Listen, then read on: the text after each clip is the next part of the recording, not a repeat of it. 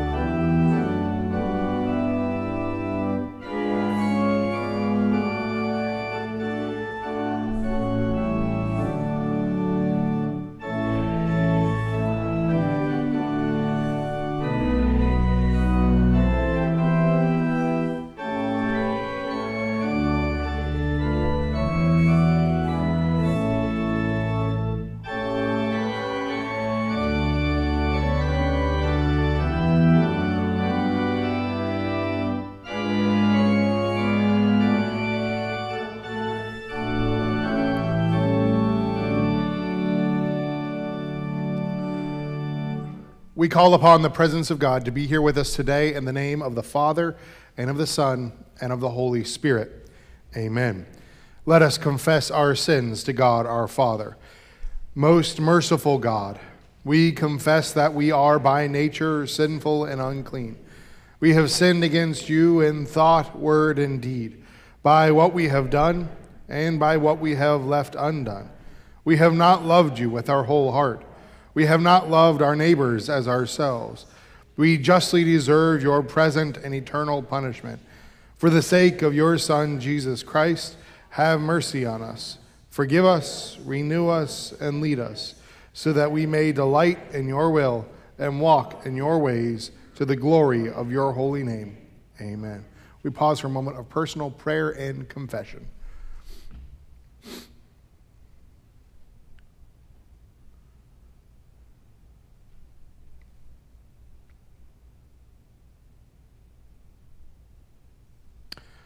Almighty God, in his mercy, has given his Son to die for you, and for his sake forgives you all of your sins. As a called and ordained servant of Christ, and by his authority, I therefore forgive you all of your sins. In the name of the Father, and of the Son, and of the Holy Spirit. Amen. We now shift forward with our service of the word, reading responsively Psalm 16. Psalm 16, read responsibly by verse. Preserve me, O God, for in you I take refuge. I say to the Lord, you are my God. I have no good apart from you. As for the saints in the land, they are the excellent ones, in whom is all my delight. The sorrows of those who run after another God shall multiply. Their drink offerings of blood I will not pour out, or take their names on my lips. The Lord is my chosen portion and my cup. You hold my lot. The lines have fallen for me in places. Indeed, I have a beautiful inheritance. I bless the Lord who gives me counsel, and in the night also my heart instructs me.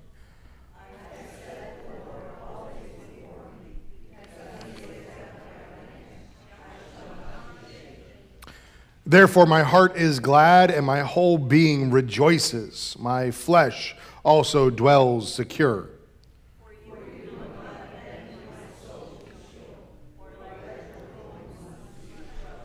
You make known to me the path of life. In your presence there is fullness of joy. At your right hand are pleasures forevermore. Glory be to the Father, and to the Son, and to the Holy Spirit, as it was in the beginning, is now, and will be forever. Amen. In peace, let us pray to the Lord. Lord, have mercy. For the peace from above and for our salvation, let us pray to the Lord. For the peace of the whole world, for the well-being of the church of God, and for the unity of all, let us pray to the Lord. Lord.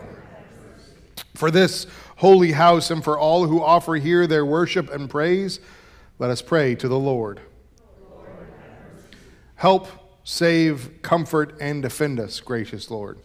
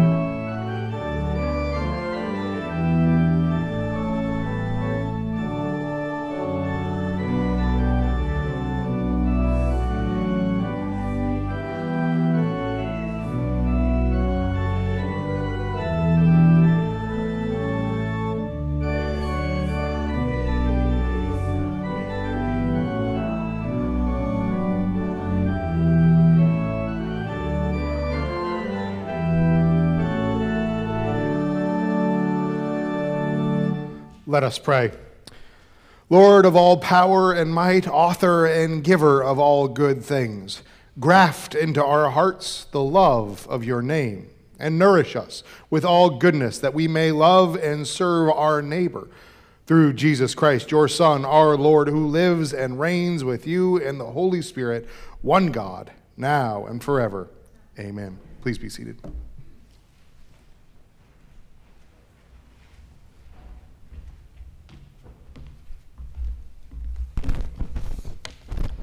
The first reading is from Jeremiah chapter 8, verses 8 through 22, and can be found on page 636 of your Pew Bible.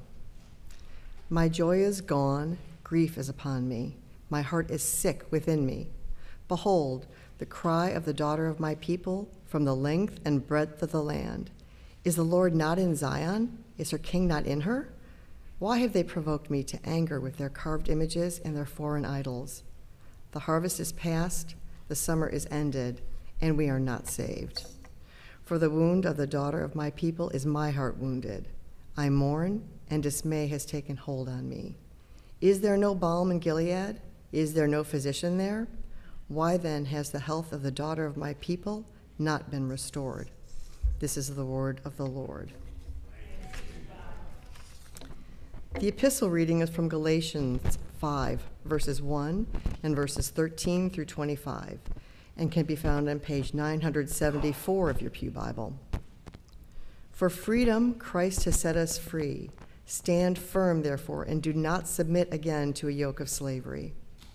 For you were called to freedom, brothers. Only do not use your freedom as an opportunity for the flesh, but through love serve one another. For the whole law is fulfilled in one word: you shall love your neighbor as yourself. But if you bite and devour one another, watch out that you are not consumed by one another.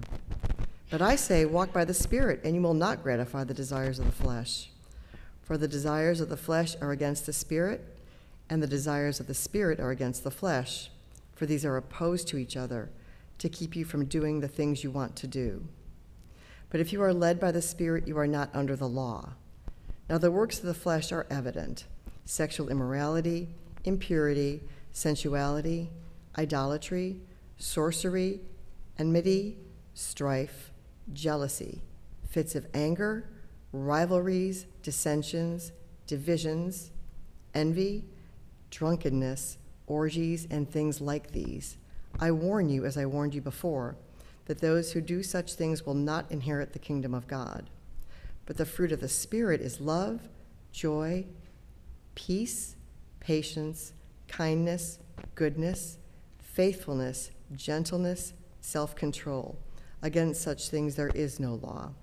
And those who belong to Christ Jesus have crucified the flesh with its passions and desires. If we live by the Spirit, let us also keep in step with the Spirit. This is the word of the Lord. Please stand to honor the words of the Holy Gospel. Our gospel reading today comes to us from Luke chapter 9, verses 51 through 62. The Holy Gospel according to St. Luke, the 9th chapter. Glory to you, O Lord. When the days drew near for him to be taken up, he set his face to go to Jerusalem. And he sent messengers ahead of him, who went and entered a village of the Samaritans to make preparations for him. But the people did not receive him, because his face was set toward Jerusalem. And when his disciples James and John saw it, they said, Lord, do you want us to tell fire to come down from heaven and consume them? But he turned and rebuked them, and they went on to another village. As they were going along the road, someone said to him, I will follow you wherever you go. And Jesus said to him, foxes have holes and birds of the air have nests, but the Son of Man has nowhere to lay his head.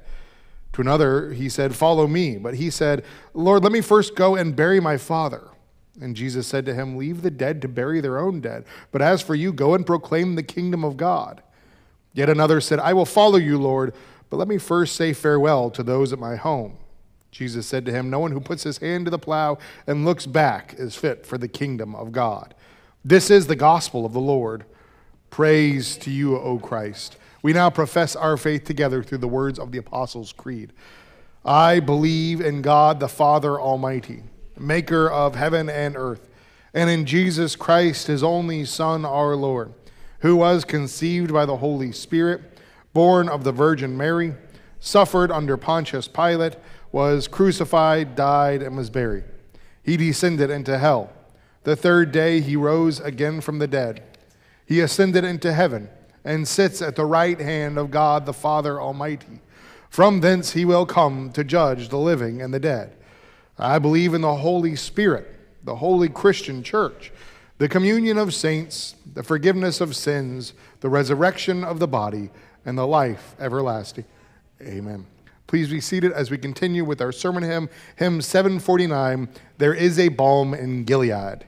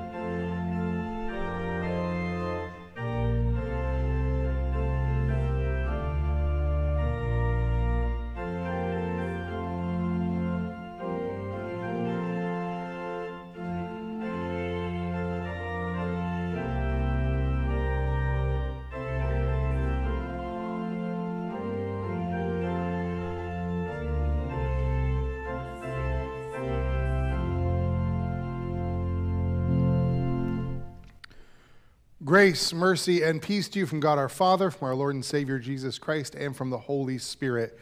Amen.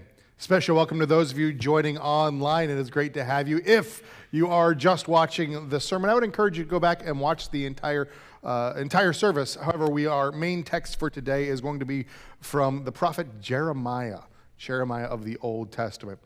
Now, I want to say here, I spent the last 5 days, excluding Saturday, helping out at VBS this year. I was in charge of games, did some stuff during the opening, and I quickly found out I might be a little too old to be in charge of games, as it just wiped me out. And then on Saturday, I found that I started to come down with a pretty nasty cold. So the more perceptive among you will notice that perhaps I'm not quite my full self. Forgive me if I don't have my usual same verve and pizzazz that I would normally would. We'll get through this together, folks. It's going to be awesome. With that in mind, let's go to God in prayer. Lord God, Heavenly Father, Lord, thank you for today. Thank you for this chance to come together and to worship you. Lord, I thank you for the chance to share your message, Lord, and I rely on you that this will be your message. Lord, I am not feeling great, but I trust that you are in control, and we trust that you will speak in this time, and I pray that you will speak. I submit myself to your Holy Spirit, and I pray that all who hear this message, that they would hear exactly what it is that you need them to hear. Speak in this time, Lord. In your name we pray. Amen. Now, we are wrapping up a series called Dangerous Prayers. It's based loosely on a Craig Groeschel book and Bible study of the same name.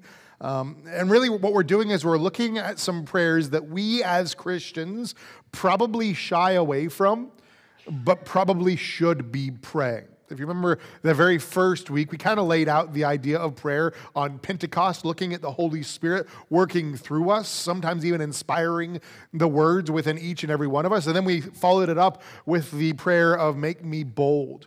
Help me to leave behind my comfort zone. Help me to step outside of safety and to boldly trust God as we go. Last week, we talked about the prayer, God, I would ask that you speak to me. Now, that doesn't seem all that dangerous to ask to hear from God, but be prepared for what God has to say to you. Maybe it's not exactly what you were hoping for, and that's going to lead us right into today's message, the last one of the series. And this truly is a dangerous prayer. Today's prayer, quite frankly, can change your entire life, can make your life a lot more difficult, to be blunt. It kind of flies in the face of what has become a certain flavor of Christianity, where it's all about blessings, it's all about living the best life, it's all about being safe and prosperous, right? These prayers that we pray, Lord, bless me. Lord, keep me safe. Lord, may the lights turn green. Lord, let me have the best parking spot possible. Lord, make my life easier. That's not today's prayer. Today's prayer will make you uncomfortable.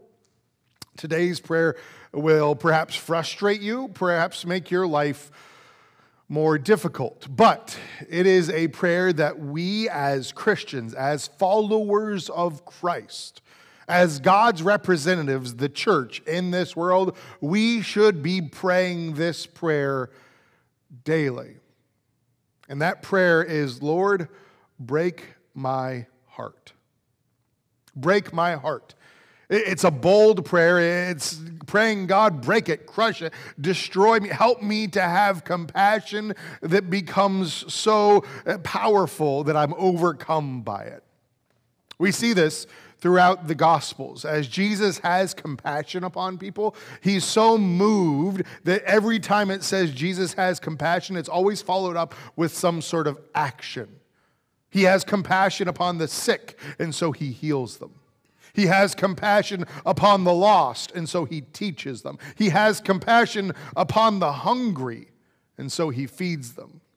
See, when we say break our heart, it's about this physical reaction, something that isn't just like, that is kind of a tough thing. No, it is something that gets to our very core. And here's the danger. When you pray this prayer, God will answer it. There's enough brokenness in this world that there will be something that God puts on your heart, puts within your body, puts in your brain that will just eat away at you. In fact, there is a Greek word that it's a good one. It's a $10 Greek word, splachnidzomai. I want to hear you guys say that with me. There's some good phlegm in there. Splachnidzomai. It literally means feeling it in your gut. It is a compassion from your internal organs. That's actually the root of the word. That word splachnidzomai is actually told in the prodigal son. When the prodigal son returns, it says that his father has compassion on him. After he's squandered away the wealth, etc., it says he has splachnidzomai, and what does he do? He runs out to greet his son. He is so moved with compassion and love that he feels it within himself. And interestingly, of the 12 times that the word splachnidzomai is used in the New Testament, 8 of them are ascribed to Jesus. He is somebody who understood and knew compassion. He knew what it meant to have his heart broken. And let me tell you this, you will be blessed if your heart breaks over something, that the Lord's heart breaks. There's a popular contemporary song, "Break my heart for what breaks yours, everything I am for your kingdom's cause." It's a bold and it's a dangerous prayer to say, God, break my heart, because he will. There will be something that will just gnaw at you and that you will not be okay with just sitting by and letting it happen. Now, the prophet Jeremiah, sometimes called the weeping prophet, very emotional in his thing. We see in verses 18 and 21, my grief is beyond healing. My heart is broken. I hurt with the hurt of my people. I mourn and am overcome with grief. I hurt with the hurt of my people. That's the prayer that we have, that we would have compassion. That the church, as Christians, as followers of Christ, the one who had compassion and followed it up with action, the one who had splachnidzomai, that internal heartbreak that affected him physically so often that the word is ascribed to him, that we as the church would have that same compassion for things of this world, for the hurts and the pains of where we live. Break my heart. Now, just to be clear, this isn't just saying like, God, give me like a spiritual hobby. Give me a little interest that kind of would kind of grab hold of me, something to kind of occupy me. That'd be great, Lord. No, this is powerful. This is seeing something and saying, I need to do something about it. And the beautiful thing about the family of God, the body of Christ, is that we're all going to have different passions, right? That splachnidzomai, that broken heart is going to be for different things. I've talked before about my friend Kevin, who lives in St. Louis, and he was downtown one time just as an 18-year-old kid, and he saw an entire camp of homeless people. Most people see that, and they kind of go the other way, right? For whatever reason, for Kevin, his heart broke, and he wanted to help them. And so he went, and the only thing he could do is just graduate from high school. He went down and got a bunch of dollar cheeseburgers from McDonald's. And he went and just started handing them out. And before long, he had built such a homeless ministry with so many people involved that I kid you not, the city of St. Louis came to him and said, how are you doing what you're doing? Can you teach us? See, when your heart breaks for something, you're moved to action. It's not just, oh yeah, I may have a couple extra cents. Here you go, buddy. When your heart breaks for something, it gnaws at you, and you say, okay, I need to do something to step into this. I helped out with Kevin's ministry there in St. Louis, but homeless, that wasn't what broke my heart. Instead, it was the fact that he had so many high schoolers helping out that they were so interested in helping in their community, and I wanted to encourage them. I wanted to build them up. I wanted to give them the tools necessary to grow in their faith. Out of that group, 4 of them are in ministry now. See, we have these things that are put on our hearts when we pray this very dangerous prayer of break my heart. And see, here's the thing. This does kind of fly in the face of safe, easy Christianity. The one that, has the donate now button at the bottom of the televangelist sermon. Right? Because oftentimes you'll hear things, if you name it and claim it, right? If you see it, you can be it. All these things about seeking out the blessings of this world. That is the emphasis of so many, because that's sugar to our ears, right? Oh yeah, if I follow God, my life's going to be easier. If I follow God, if I'm a good Christian, then I'm going to be blessed so much. This is going to be wonderful. That's not what I'm talking about right now. Right now, the reality of our hearts being broken for something can make your life more difficult. And yet, that's following the model of Christ himself. That is having compassion for your fellow man. That is loving your neighbor, one of the 2 commandments that Jesus boiled it all down to. What if God's greatest blessings are on the other side of God's greatest breakings? What if the greatest blessings that you will see, those greatest moments of fulfillment, come on the other side of a broken heart? Come on the other side of laying awake saying, this is a problem and I need to step in and help with this. For me, seeing those young men and women enter into ministry was such an amazing blessing. And it took such a long time. of work and sweat and tears and pouring into them and being present. There was a lot of work that went into building that up, and I certainly wasn't the only one. But what an amazing blessing. Perhaps God's greatest blessings are on the other side of God's greatest breakings. See, comfort has never moved anybody to action. Being in a safe space, you're not moved to do anything. I mean, we're sitting comfortably. We don't even want to get up to get the remote, right? We're like, if only I had the force, I could lure that towards me. Comfort leaves you where you are. An object at rest will what? Stay at rest. But moving can be uncomfortable. Movement can be hurtful, can be dangerous. But we as Christians were given a command by Jesus, an imperative, right? One of the last things he said in Scripture to his disciples was what? Go, therefore, and make disciples. And in fact, if you look at the original Greek, it isn't go, therefore. It's actually while you are going. It was almost assumed that we would be going. See, we have a challenge to step outside of that comfort zone, to be bold. And as we are bold, may we have the dangerous prayer that God will break our hearts. And again, it's going to be different for each and every one of you. Maybe for you, your passion is homeless, and there certainly are plenty here in Houston that you could help out with. Maybe it's helping the less needy. You can get involved with MAM, Memorial Area Ministries.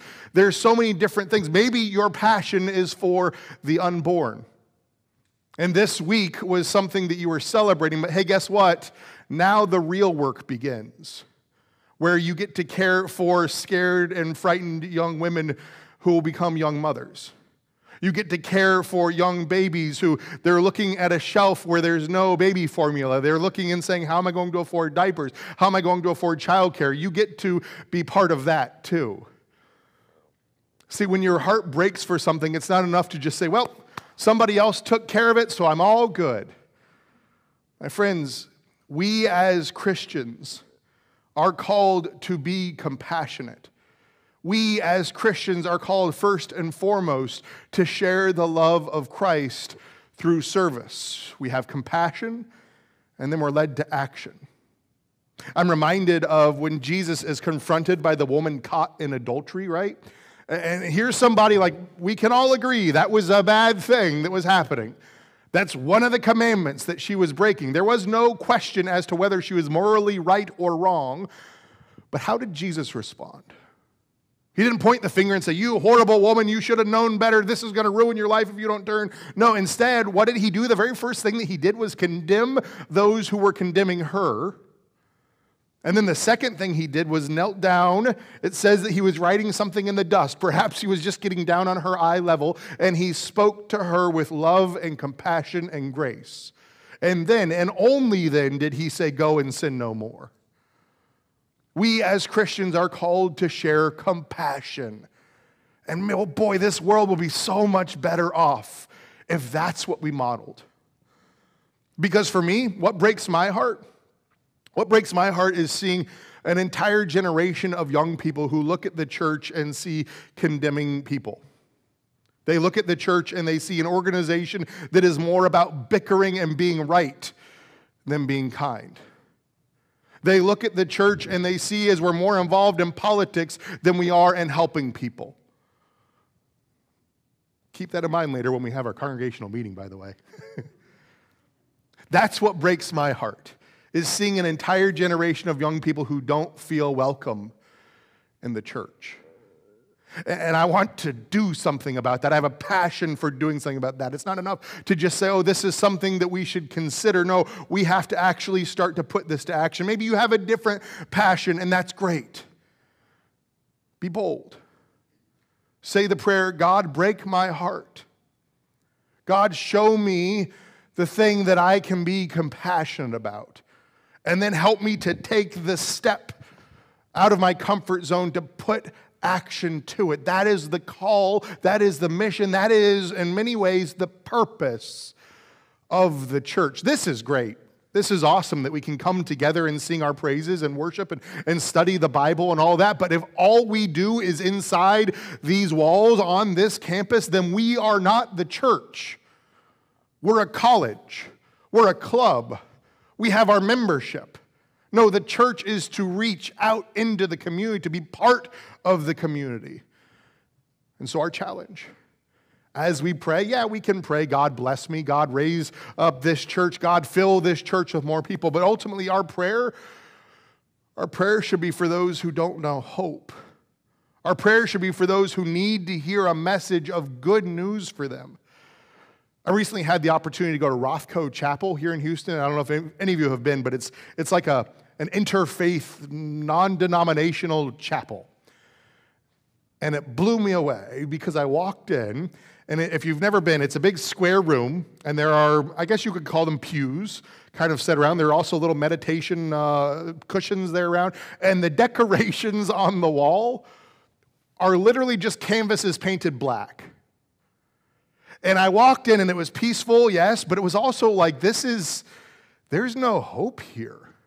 And I wasn't the only one in the room. There were a number of other people, and guess what? They were all young. And they were all doing their various forms of prayer. See, people want hope. They want something more than what they know of this world, because when you look at this world, you see hurt, you see pain, you see people fighting with each other. They want something bigger. And the church is failing. The church is too busy bickering with each other. We're not reaching out and saying, hey, you're looking for hope. Guess what? I've got news. Because we have a God whose heart broke for us. We have a God who looked down and he saw as we suffered because of our very sin, because of the mistakes that we make every single day. He saw the pain and the suffering, and rather than just saying, well, that's too bad, see if I've got any little extra blessings lying around. Here you go, guys. No, his heart broke. He had compassion, and so he did something about it. He came to this earth. He showed what it means to live a perfect life, and that means sharing compassion. That means reaching out to the woman caught in adultery. That means reaching out to the lepers that everybody else said were unclean. That means reaching out to the prostitutes and the tax collectors. That means reaching out to the ones that the religious elite said, you're not good enough. And then, after living that perfect life, he took that perfect life to a place called the skull and gave it so that we can be set free. So that we don't have to sit in a chapel with bleak, black, blank walls and pray to whatever deity might hopefully be listening. We can know beyond a shadow of a doubt that we have a God who knows us and loves us and offers us forgiveness and grace and compassion. Be bold. Say the prayer. Ask God to speak to you. Be ready to listen to what he has to say. And be prepared as he breaks your heart, as he shows you the hurting in this world, as he shows you how you can be a tool of God, can be an effective warrior on behalf of hope. May God break our hearts and spur us on to action so that we can be his church. Amen? Amen.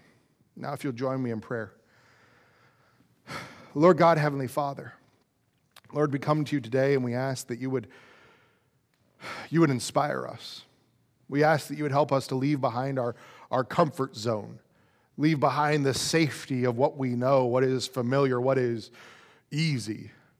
Lord, so often we are lured right back into that safety and that security. We pray for safe things, but Lord, you inspire us to do more. Lord, help us to be bold. Help us to pray to you that we would want to hear your voice, to speak to us. Lord, break our hearts for whatever it is in this world that you need us to enter in, to be your hands and your feet.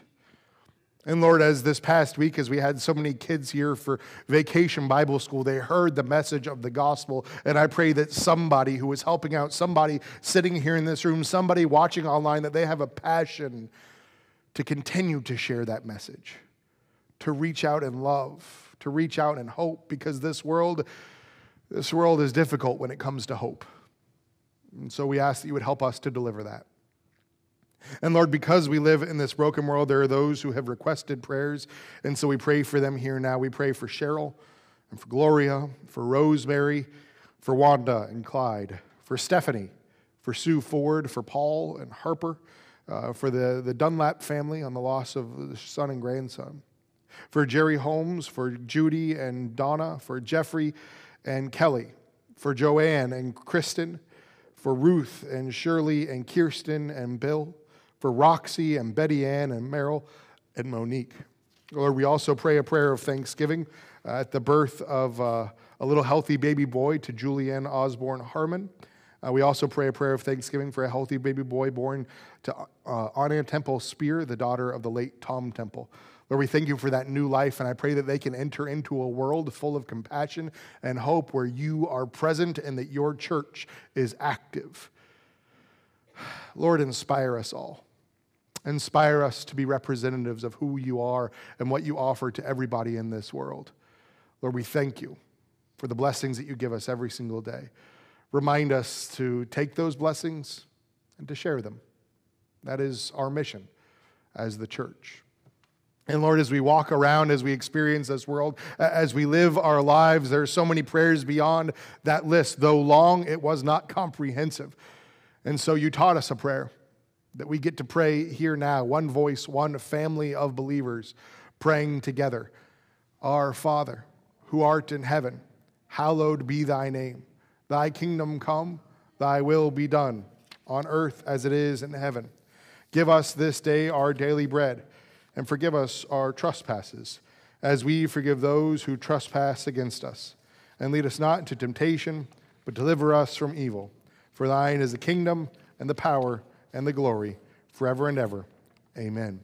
We're going to continue in worship now by gathering the gifts that God has given us. We're actually also going to drop the screen down because we've prepared a little Vacation Bible School slideshow for you to see all the excitement and all the joy that was happening here on this campus, the opportunity to share the gospel. And I would challenge you, if you helped out, thank you. If you weren't able to help out this year, it's going to be around the same time next year. We'd love to have you help out. The more people we can get, the better. And I'm going to be kind of blunt right now. I was the only man involved. Just saying.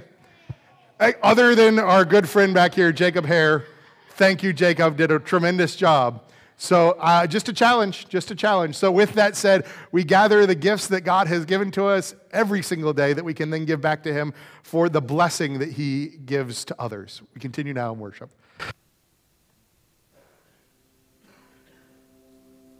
Great is thy faithfulness, O God my Father. There is no shadow of turning with thee. Thou changest not, thy compassions they fail not. As thou hast been, thou forever will be. Great is thy faithfulness, great is thy faithfulness. Morning by morning, new mercies I see. All I have needed, thy hand hath provided. Great is thy faithfulness, Lord, unto me. Great is thy faithfulness. Great is thy faithfulness. Great is thy faithfulness. Great is thy faithfulness. Come on, I'll sing it. Great is thy faithfulness. Great is thy faithfulness. Great is thy faithfulness. Great is thy faithfulness. Summer and winter and springtime and harvest. Sun, moon, and stars in their courses above. Join with all nature in manifold witness to thy great faithfulness, mercy, and love. Great is thy faithfulness, great is thy faithfulness. Morning by morning, new mercies I see. All I have needed, thy hand hath provided. Great is thy faithfulness, Lord, unto me. Great is thy faithfulness.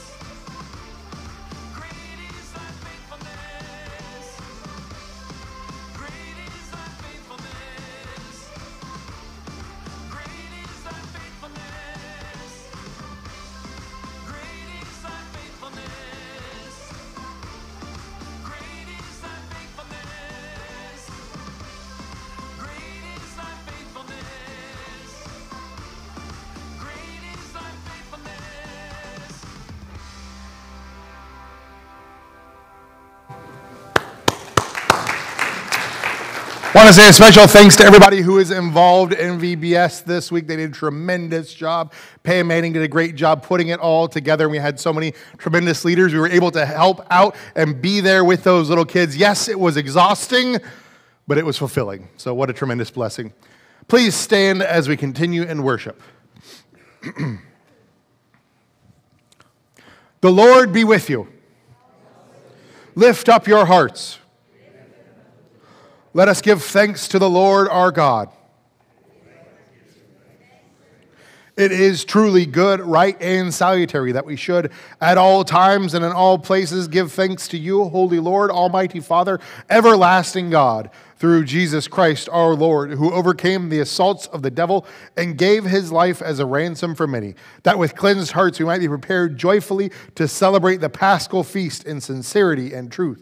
Therefore, with angels and archangels and with all the company of heaven, we laud and magnify your glorious name, evermore praising you and singing.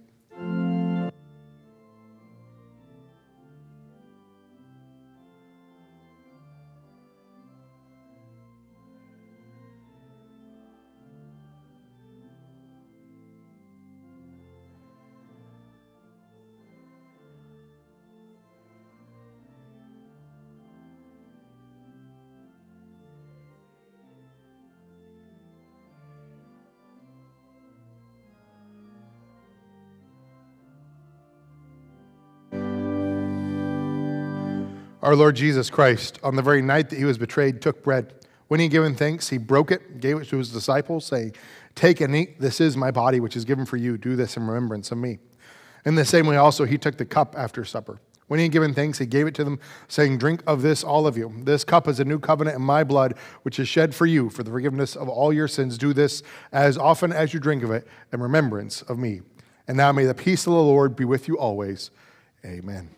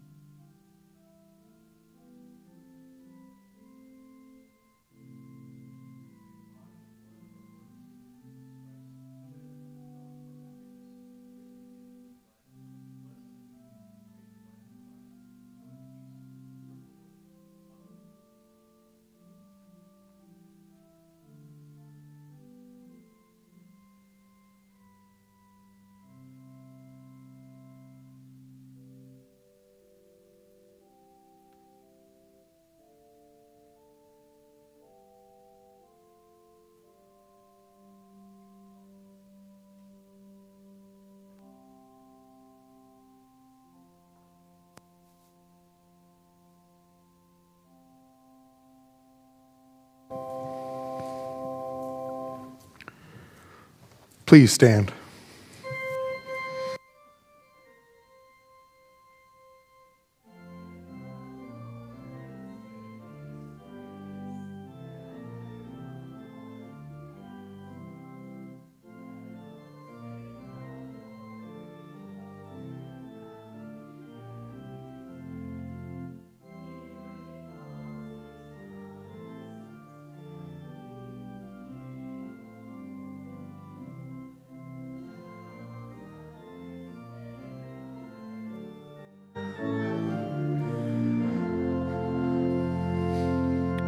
Let us pray.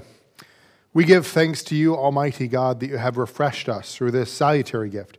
And we implore you that of your mercy you would strengthen us through the same in faith toward you and in fervent love toward one another. Through Jesus Christ, your Son, our Lord, who lives and reigns with you and the Holy Spirit, one God, now and forever. Amen. And now may the Lord bless you and keep you. May the Lord make his face to shine upon you and be gracious to you. May the Lord look upon you with his favor and give you his peace. Amen. We close out with closing hymn 763, When Peace Like a River.